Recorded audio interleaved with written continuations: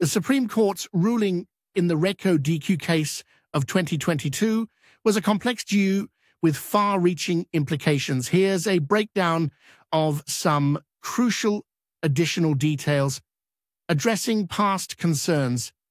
The Supreme Court acknowledged the previous controversy surrounding the Reko DQ project, particularly the issues raised in the 2013 Abdul Hakay versus Federation of Pakistan case.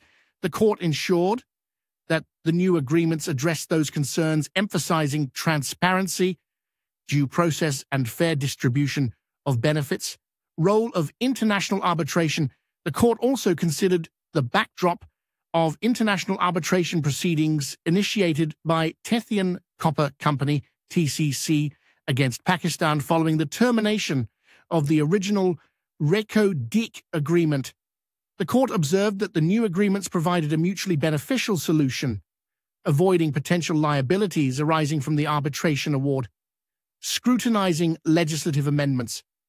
The court reviewed the legislative amendments introduced to facilitate the Reko DQ project, including changes to the Foreign Investment Protection and Promotion Bill 2022. The court found these amendments to be within the legislative competence of the Parliament and not in violation of the Constitution.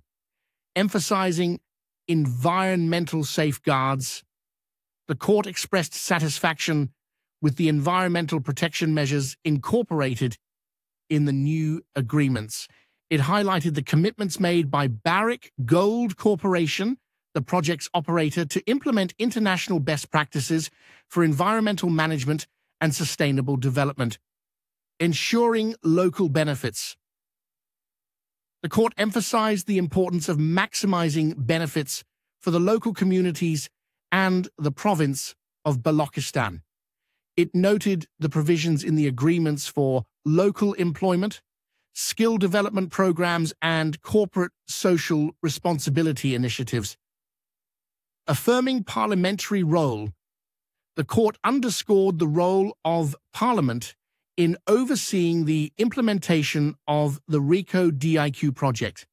It emphasized that the Parliament has the authority to enact legislation and monitor compliance with the agreements, ensuring transparency and accountability.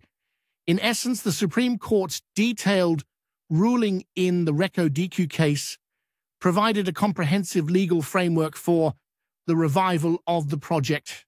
It addressed past concerns, upheld the new agreements, and emphasized the need for balanced development that benefits both the investors and the local communities.